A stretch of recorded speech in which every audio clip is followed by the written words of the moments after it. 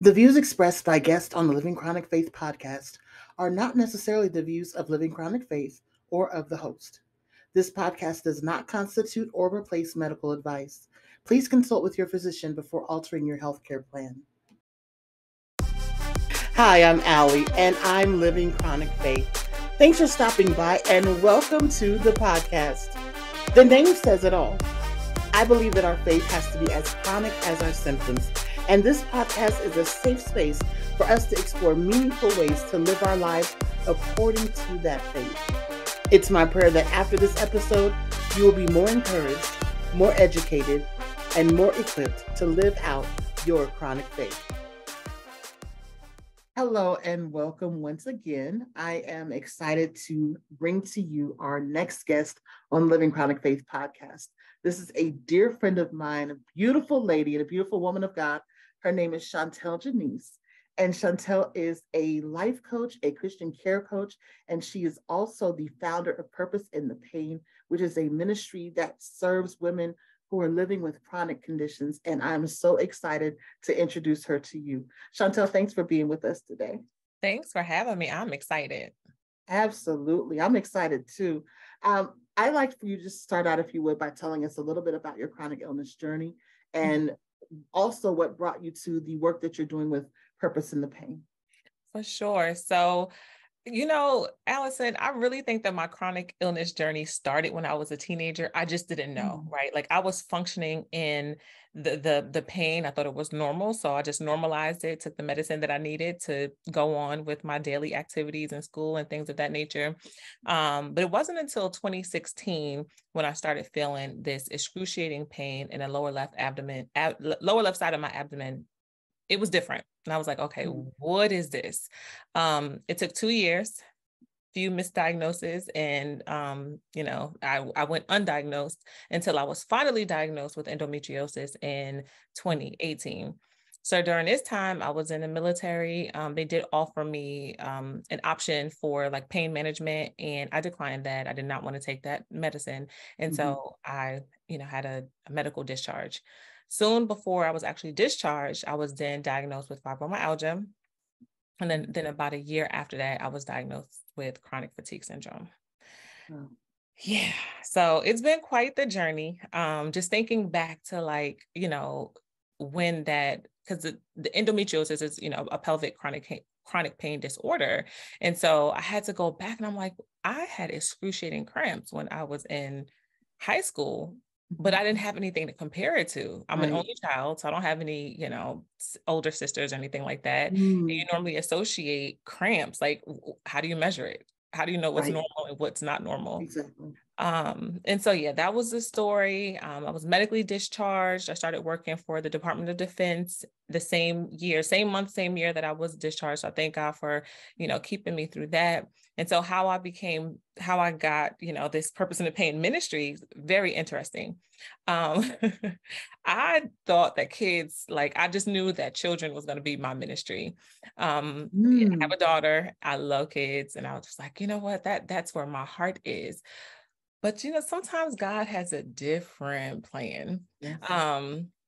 And so I got to a point in my life where I was actually thirsting for a purpose. It was about, I think it was in 2017, 2018 timeframe. I'm like, Lord, what is my purpose in life? And during this particular time, I was at a conference. I was at MegaFest in Texas. And so I'm around all the vendors and, the guest speakers and all these things are going on. And just all I see people just thriving in their purpose. And I'm like, Lord, like, what am I created to do? Like, what, this can't be it. Like just this lot of chronic pain and chronic illness, like, that's just not it. I know that you have more for me. And so I heard Purpose in the Pain while I was in that moment, crying out to him. And so I wrote it down and started looking for the URL, all the things, right? Started looking for the domain and to see if the name was taken on social media. Cause I didn't know, I know what I heard, but I did not know where we were going with it. And so started out as a blog in 2018. And then we became a nonprofit organization in 2020. Wow. So many things that you said that I want to go back to. First of all, talking about your diagnosis journey, I think that so many of us have symptoms that, just like you said, we don't have anything else to compare it to. And so it does become part of our normal.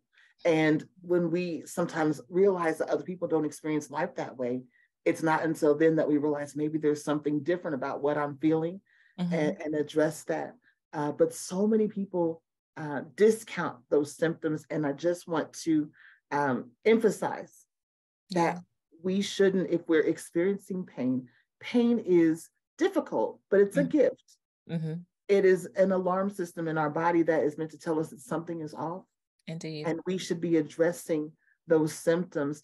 And also, you said something very relatable, which is that it was years before you received the diagnosis, that there were even some misdiagnoses along the way.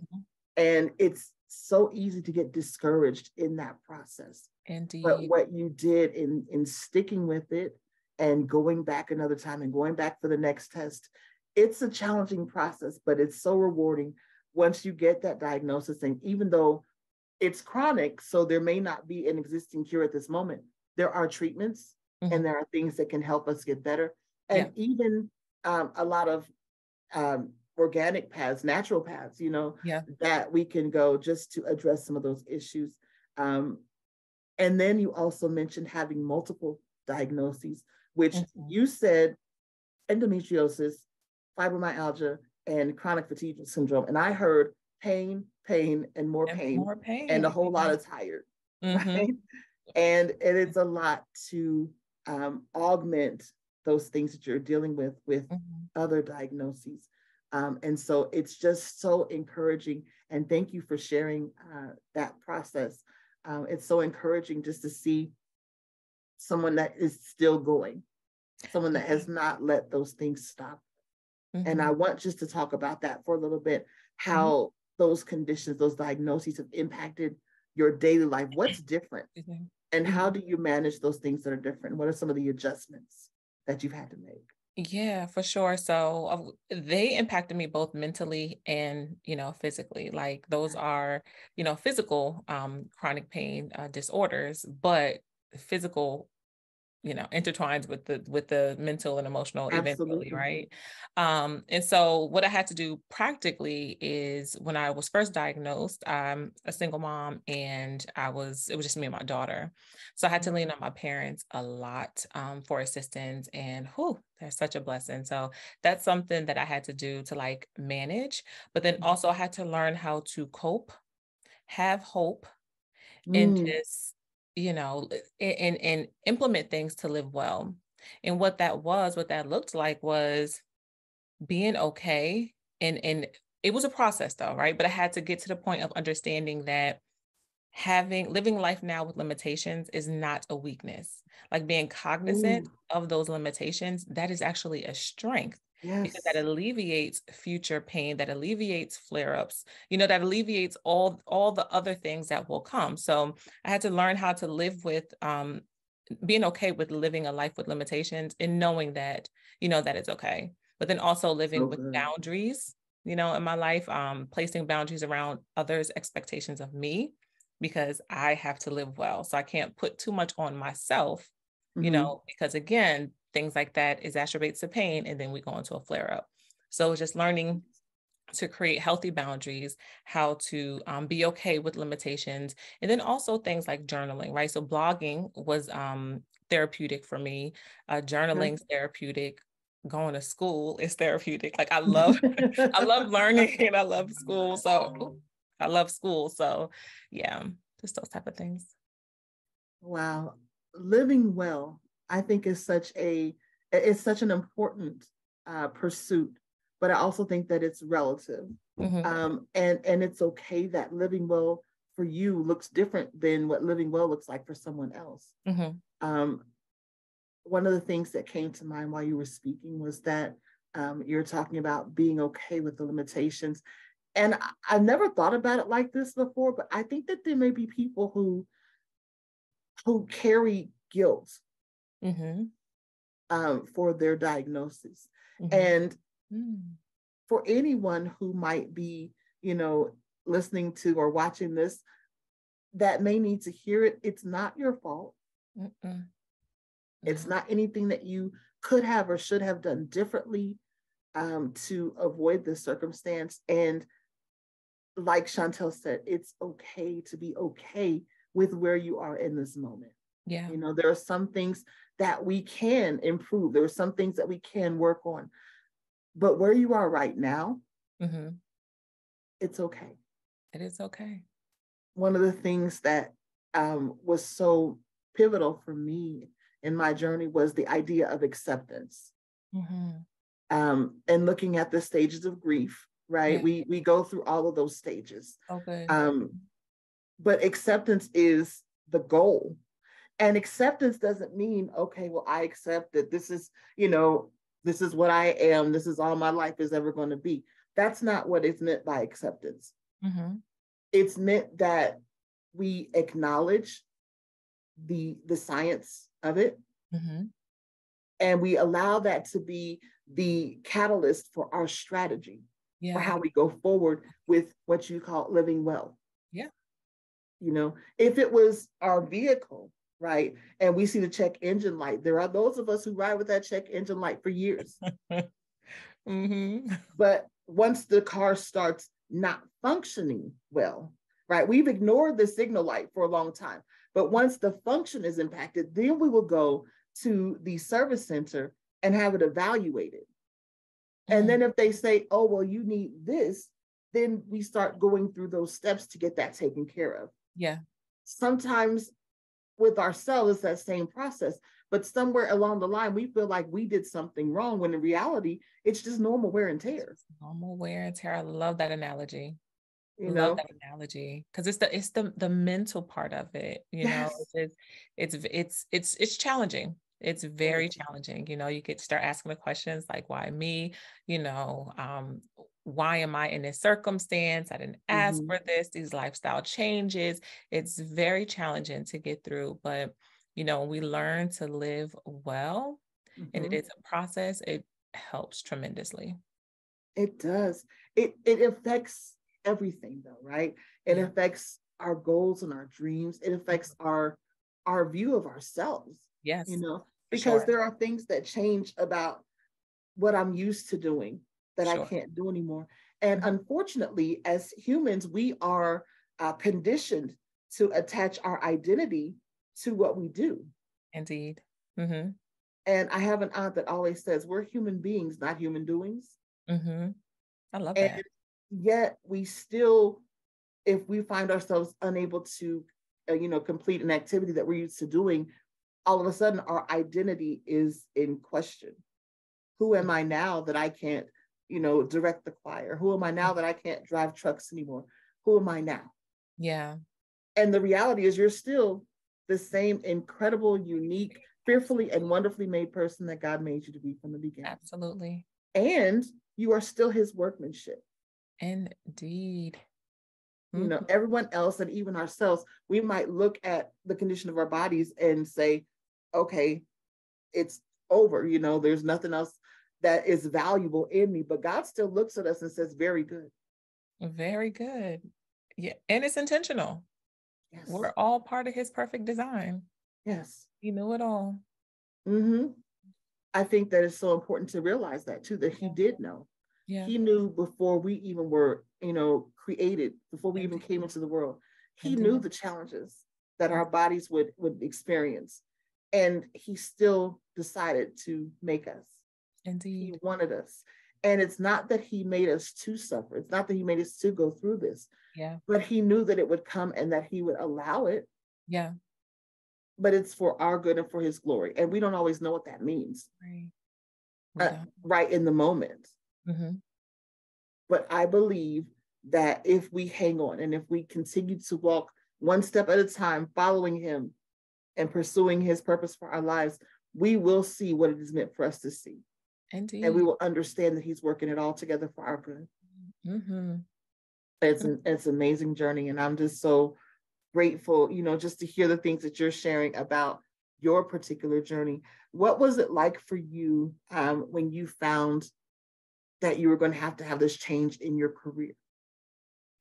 Oh, so I went actually through two career changes. Okay. So initially, I was in the military. I was what I would consider thriving. I'm a young adult. I have a career now, just doing well. And Mm-hmm. then this issue comes up, and then it's like, well, we have to medically discharge you because you declined this particular treatment. And I get it. Things happen. So that wasn't easy to cope with because, again, being a single mother, and that was what I deemed as my sufficiency, or my provisions, if you will, Mm-hmm. at that time. It was like, well, what's next? What am I going to do? How am I going to survive? Where's my sustainability? But again, by the grace of God, I had another job, lined up before I was actually discharged. But even coming out of that, like, I chose to go into the military. I loved the military. I Mm-hmm. truly enjoyed, the camaraderie, just learning about, my job. I was in human resources management. I just enjoyed the military. So when that had to happen, it was a question. It's like Mm-hmm. I didn't ask for this. I was just coming out of 2 years of excruciating pain, not knowing what was going on with me. So then I'm already dealing with those mental challenges and all of that, trying to just figure it out and figure out life. And like, what is this? Like, I was literally at the point of giving up. Like, I was tired of going to doctors. I went to all the doctors, and I was in Maryland at the time. So went to all the doctors in the DMV area between Maryland and Virginia, and then DC. And same response. We don't know what it is. We don't know what it is. So I was at the point of giving up. And then once I found out, that I was diagnosed, and it's like, okay, well, you have to be discharged. I'm like, another, another thing that I didn't ask for, another thing that just sprung up on me. So it's Yeah. like, how do I deal with this? But one thing that helped me when I got to my job for the federal government is a reasonable accommodation. Mm, So that that's helped good. me to be able to function and live well. Initially, I didn't even know was a thing. My supervisor at the time was just gracious enough to allow me to telework, which that Wow. telework is like, what is that back then, right? It's like a super popular now. Yes. Back then, it wasn't as popular, but she was just so gracious enough to allow me to do that. And then my spirit was, I just wanted to protect the both of us, because after a while, people start asking questions like, well, why does she get to do that and not me? Right. And then that's when I found out about the reasonable accommodation. And that from that point, that was 2009. And then I was medically separated from the federal government in 2020. So from that time, I had a reasonable accommodation, and that really helped me to be able to function, to work, to have that understanding with my coworkers, still for myself to be able to fulfill the mission and my job duties, but still be able to have that balance when needed. It helped. Yes. Mhm. That's so good. And that's so important to have that in place. For anyone who is not familiar with that terminology, can you talk just a little bit about what reasonable accommodation means? Oh, for sure. So it is a process. It's something in place for people that may have a chronic illness or chronic pain that just needs assistance to be able to work, just have accommodations at their workplace, right? So that can be teleworking for me. I was able to telework twice a week. I was able to have a heater at my desk because Mm, certain temperatures bring on flare-ups. yes. I was able to have rest breaks, I think 10 minutes an hour, without being questioned about my Wow. whereabouts. So it just really helped me to be able to live well, have a good balance, but then also get the work done and be covered while doing that. And This is by something, covered, I mean, have it on paper. yes, that's the key. Yeah. And this is something that is so critical. The Americans with Disabilities Act covers this and actually mandates this Mhm. for businesses of a certain description and size. But there are mandates in place where if you have the appropriate documentation on file, Right. that there are these accommodations that are available. And that can be anything, like you said, if in case you might need an extra bathroom break, Mhm. or just different things. If there are things where you have issues with reaching to a certain height. Yeah. This can, provide an accommodation for that. The whole goal of that reasonable accommodation is to level the playing field. Yeah. So that you can continue to do the work that you're there to do without having the difficulty, without having the stress and the physical impact that others would not have doing that job. So it's just to level the playing field. And it's applicable if you're in school, there's an accommodation, and there are even accommodations for entrepreneurs. So it's important just to kind of look at that. The U.S. Department of Labor has this information on their website. I encourage anyone to go and look that up for your state, for your situation, and for your condition, and just find out that information. It's so important, because I think a lot of the discouragement that we have is that we can't do some of those things physically. But for some of us, there are things that we can't do the way that we once did them. But if we can adjust or adapt it, we can still get the work done. Absolutely. And we just need to be able to have that in place, that accommodation in place, so that we can continue to do what we're there to do. That's such a great point. Absolutely. That, brings me to another question that I have, because the world that we live in is not designed for people with chronic diagnoses. And one of the big challenges that a lot of us face is in our relationships. Our bodies don't always cooperate with what we want to do, with what we have scheduled and planned. And they sometimes tell us when we can go and when we can't. Yeah. And people can misinterpret that and think, oh, well, they don't want to be bothered, or they just don't want to come to this event. And it's not that at all. It's just that our bodies are, if you're familiar with spoons theory, our bodies, we're out of spoons for the day. Yeah. Or sometimes we have every intention of going to the wedding or the baby shower or the birthday party, but we wake up that morning and our bodies are saying, you're not going anywhere. Capacity. Yeah. So what is your process? How have your relationships been affected? How have you learned to communicate with, loved ones, with friends, with coworkers? How have you learned to, communicate what you're dealing with, and how have your relationships been impacted? So it's so interesting you say that, right? Because the next 30 minutes, we don't know how we're going to feel. Right. So we can make all the plans, but we don't know how, that's going to play out. But my relationships have been well. So like I said, my parents, they've always been a good support system for me. So grateful for that. My best friend, I've had the same best friend since ninth grade orientation, the first day of ninth grade orientation. So that's a blessing. It's a blessing. Yeah, she's been a blessing to me, and my daughter. So, that hasn't changed. She shows compassion and empathy in all things. So I'm just so grateful for that. And God has truly blessed me with a group of sisters in Christ that understand, and they may not understand firsthand because they don't have, the chronic illnesses, but they respect me and they understand me. And that helps tremendously, because in the past, I've struggled with trying to make it, knowing that I can't, knowing that my body's saying, this ain't it. I don't, we don't have the physical capacity today, but I'm thinking about the person. I'm thinking about the perception of having to cancel last minute.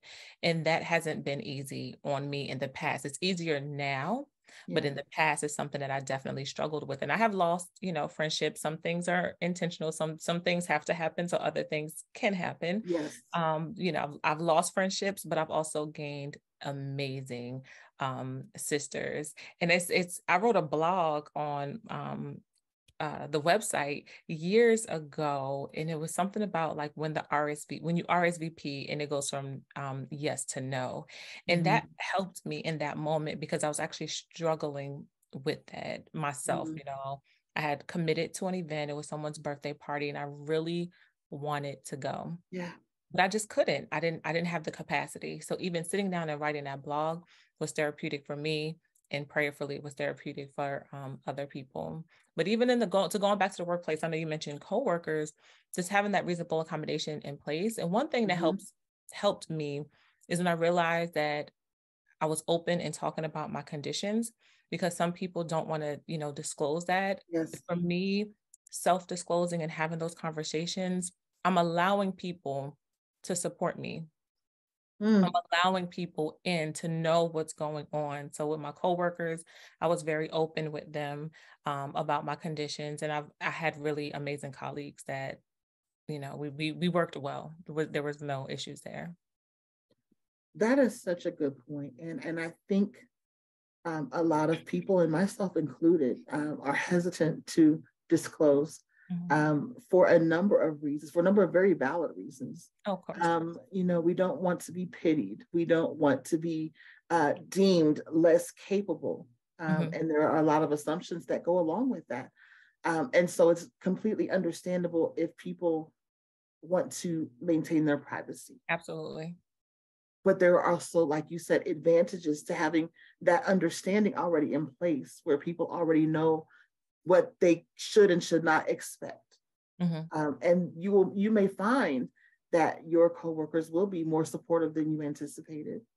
I know at my former job, I had so many people who came alongside and supported me and were, you know, they understood the challenges I was up against some days.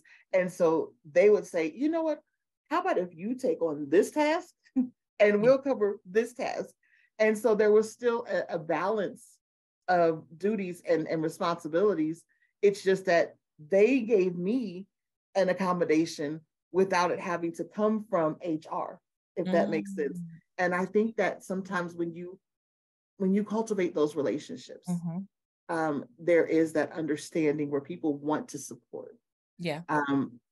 But again, there are certain circumstances where people don't, and that's where that reasonable accommodation comes in. Because we are absolutely 100% entitled to whatever is covered under that ADA. For sure. And it's not a concession, if you will. We're not conceding that I can't. What we're saying is that when we do it this way, I can. It works. It's the same thing with using assistive devices and you know, utilizing the SkyCap service where you go to the airport, things of that nature. You can go and force yourself to walk through the airport with your carry-on and be absolutely exhausted by the time you get to the gate. Yeah. But you're going to spend the entire trip recovering in the hotel room versus allowing the SkyCap to do the job that they are there to do. Yeah. And having your energy when you get there so that you can enjoy the trip that you're going on. So good. So there's always these trade-offs. And I'm going to be very honest. We can hold on to our pride or we can hold on to our energy. We can, you know, be proud and have and save face, if you will, or we can live well. Live well. Indeed. And I believe that that's what God wants for us, is for us to live well. Indeed. And what role has, and you've kind of alluded to it already, but what role has your faith played in this process? I know that face well. I can't even imagine life without Christ. I can't imagine this life without my faith, right? I know as people generally, we try to do things just on our own, right? Like, I know how to do this. I'm just going to figure this out. I also struggled with emotional chronic pain in a past toxic relationship. And I was at my wit's end, Allison. And so a friend of mine said, and I praise God for vessels. She said, you need to go to church. That's all she said. You need to go to church. And I was like, oh, okay. And so another friend, at the time, like I didn't have a church home. So I think I was still in the military at the time, and on the base they had a church. I would go, you know, periodically, but I wasn't rooted. I didn't have a personal relationship. And so another friend of mine invited me to my now home church. And I just praise God for the vessels because they're unrelated friends. So it was just like God just like set that up. He knew what I needed. So I went through the journey of healing. I went through a few discipleships. And I can't imagine if like how I would have made it through that emotional trauma and pain, then coping with these physical conditions in life. Like, I don't even want to, I'm exhausted just thinking like, how would that be? Yes. It's really impacted my life, just knowing that I have a father that loves me so much, that goes before me, right? In Yes. all things, we can cast our cares upon him because he loves us that much. We don't have to worry. We don't have to be anxious. He gives us rest as a gift. Like, Thank you. I can't even put it into words. It's just how it would be without him. But I know with him, all is well. All is well, even in the midst of the pain, even in the midst of, a flare up, all is well. That's such a powerful statement. All is well. And I think that there is a misinterpretation for people who don't experience life the way that we do, that we're putting that on, right? That we're just saying that to make ourselves feel better, or that we're saying that to sound good. But there is a place in God that when we fully embrace who he is and who he wants to be in our lives, that all is well. Even when everything isn't good, all is still well. All is still well. I love that so, so much. And as you reflect on, that faith journey, it reminded me of when I was first diagnosed and my doctor offered to prescribe an antidepressant.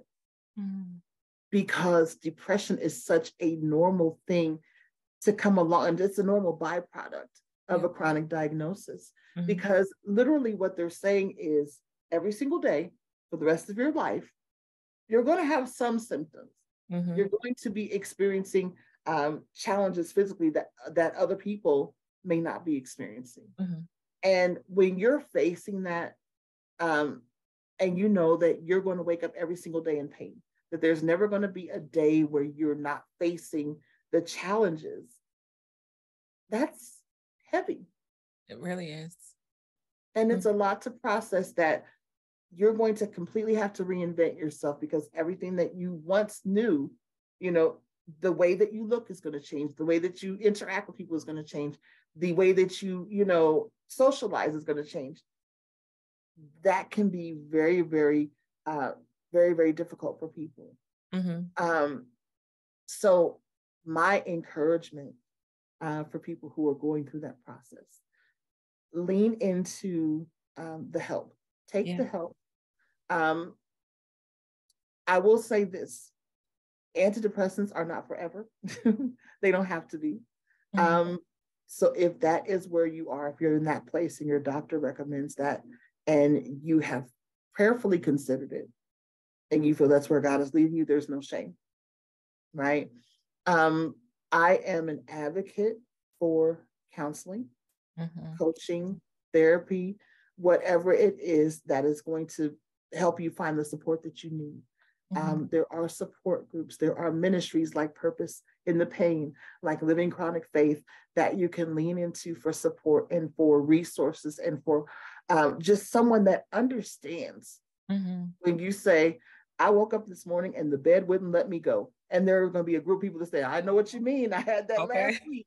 You know, it's so empowering to realize that even though everything that you're dealing with, we all have a uniqueness to the way that we experience our symptoms, but there are people who go through life in a similar way and can relate to what you're dealing with. It makes you feel so much less alone. And I believe the enemy would love to isolate us and make us feel like we're the only ones going through it. And for that reason, there's something wrong with us. And the truth of the matter is that there's nothing wrong with us in terms of who we are as people. We are still the incredibly meticulously, divinely created creation of God. And there's nothing that takes away our identity as his kids. Yes. And can I add something to that as well? Going back to the question that you asked about faith, as I was just listening to you talk, what dropped in my spirit is, even like, so when I first was diagnosed with my chronic pain, I knew God. Like I said, I didn't have a rooted personal relationship. But you know, the word tells us that, you know, when we accept Christ, we become a new creation. Yes. And when we go through these chronic pain disorders, or when we're diagnosed, you mentioned this earlier, and I just heard you say identity, we tend to take on a new identity as we're grieving the old and we're coming into this new, like this new version of me. But just remember that, you know, when we go into Christ, like for me, it was a different transition because I didn't have a personal relationship with him before that. Yeah. But he replaced that identity, all those thoughts of inadequacy that I took on, and the lack of self-value, and you know, not knowing who I am, like all of that was replaced. I found my true identity in him when I took on this personal relationship. Wow. That's so good. That is so good. I love that. That blessed me. You know, in this moment, I really feel led just take a minute to pray for anyone who is going through, you know, that phase that we're talking about, that depression and that identity loss and all of that, and that they would just lean into this free relationship that God is offering them. So let's just pray real quickly for anyone who's experiencing that. Heavenly Father, we just thank you. Thank you for your faithfulness, and thank you for your love for us. Thank you that you continue to call us into relationship with you, Lord, and that relationship with you changes absolutely everything. God, I pray for anyone who is dealing with any kind of situation. We're speaking particularly about chronic illness, but anyone that's going through anything that is taking them through a road of depression. God, I pray that you would just address that even right now in the name of Jesus. God, that you would speak peace to their emotions, Lord, that you would remind them of who they are in you. And Lord, if there is anyone that does not know you for themselves, that does not know you in the power of your resurrection and the fellowship of your suffering, God, that they do not have personal relationship with you. God, I pray that you would just cause them to understand that you are for them, that you are with them, Lord God, and that you are calling them into this relationship. Lord, I pray that you would reveal by your Spirit who you are and who you want to be to them. Lord, that they will desire to come to know you, that they will read their Bible, that they will pray, that they will seek out a church that believes your word and that preaches your word, and that will disciple and encourage and support them to grow in their relationship with you, Lord, that you would revolutionize and transform their lives for their good and for your glory. So God, I pray that you would just have your way in the minds, the hearts, the spirits, and the bodies of your people. Lord, that you will call them to your side, and that they'll be forever changed by your love and by your Spirit. We thank you for it now in Jesus' name. Amen. Jesus' name. Amen. So with that, I just want to ask you, because we talk a lot about leading into the word, knowing what God says about us. What is a Bible verse that encourages you no matter what's going on? So I'd say like my foundational, my favorite is Proverbs 3, 5, and 6. Okay. Yes. Familiar verse. Yes. That is my all-time foundational. But when I need to like overcome some challenges with chronic pain, yes, I believe it's 2 Corinthians 12, 9 and 10. Oh, okay. Yes. Yeah. That is it. And so that talks about the sufficient grace of God. Yes, I can read it. Would you like me to read it? Yes, please. Okay. But he said to me, my grace is sufficient for you, for my power is made perfect in weakness. Therefore, I will boast all the more gladly about my weaknesses, so that Christ's power may rest on me.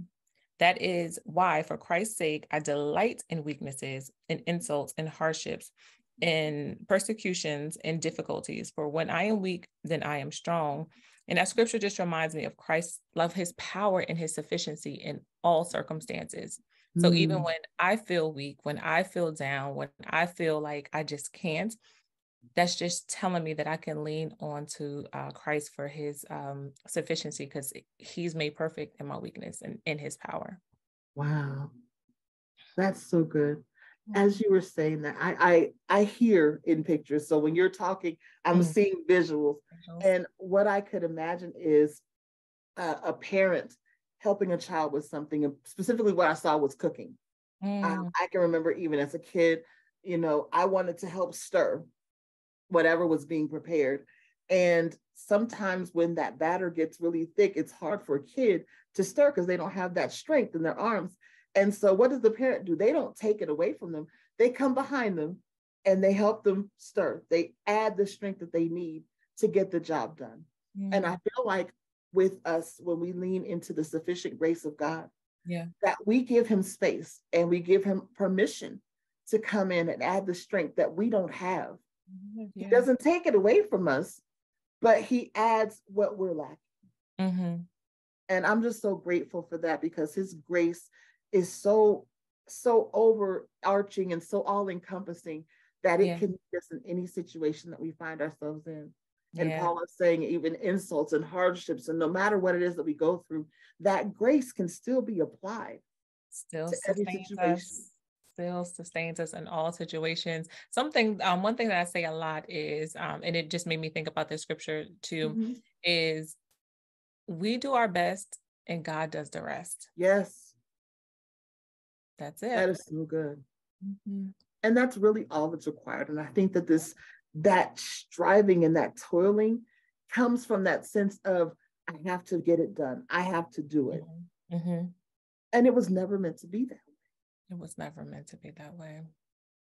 And that's going back to the first verse, the first passage that you mentioned, Proverbs 3, 5, and 6, trust in the Lord with all thine heart and lean not to thine own understanding, and lean not to Instagram, and lean not to the way that everybody else does it. Comparison is such a difficult thing for us, even among people with chronic illnesses. We feel like, okay, why is this person? We were, Shontel was one of our speakers or facilitators for the conference in December. And there was another young lady who is diagnosed with MS, who runs marathons for fun. Bless her heart. That's not my ministry, but that's what God gave her. And so if I sit in this moment and say, well, I'm failing because I'm not running marathons like Janice, then I'm going to miss out on the thing that's in my hands to do, the thing that God gave me that nobody else has, that's going to be missing from the world if I don't give it, right? And so we have to remember that I am not created to be like someone else. We're all different because God gave us that we're his workmanship. We're genuine, one of a kind. And so we cannot expect our lives or our bodies or anything else to function like someone else's. But we have to dig in even the more to what is God's will for my life. So good. Wow, it's very, very empowering. Well, I just want to thank you for sharing so generously of yourself, of your story, of your experience, and this encouragement, to keep going, to not give up when you're going through the diagnosis journey, to not give up when you're going through the adjustment phase, to not give up when you have difficult days. I think it's so powerful to take that away from today, from our conversation. Before we go, what words of encouragement would you give to others who are trying to balance, everyday life in this chronic diagnoses they've been given? I would just say, in addition to what you just said, is just imperative to know that you are not alone. You are not alone on a journey. I heard you say earlier that, you're a proponent for counseling, for coaching, whatever it is, a community, right? Our ministries, just knowing that you are not alone, knowing who you are and what you were created to, like you were created on purpose for a purpose. Yes. This circumstance or the circumstances that you're going through right now does not diminish God's purpose for your life, does not diminish the reason why you were created. So don't discount any of it, because God can use your story for his glory. So just stay encouraged and be blessed. Amen. Tell us, would you, your website and your Instagram for Purpose in the Pain? Absolutely. So the website is www.purposeinthepain.com. Okay. And the Instagram handle is Purpose in the Pain. I told you it was all available when God gave it to me. I said, listen, I'm grabbing it. That's how he'll work it out. That's how he'll do it. Awesome. Shontel, thank you so much for spending time with us and for sharing your story and sharing so much encouragement. I pray that it will bless the people, and I look forward to our next conversation. You're welcome back anytime. Indeed, my pleasure. Thanks for having me. God bless you. Same. Hey, thanks so much for listening. If you want to stay up to date on what's happening in the LCF community, or for more faith-first chronic diagnosis content, please visit our website at livingchronicfaith.com. And while you're there, consider registering for membership free of charge. Also, check us out on Instagram and YouTube at Living Chronic Faith. Be sure to follow and subscribe. Remember that I'm praying for you. Yes, you. And until next time, always expect great things. Talk to you soon.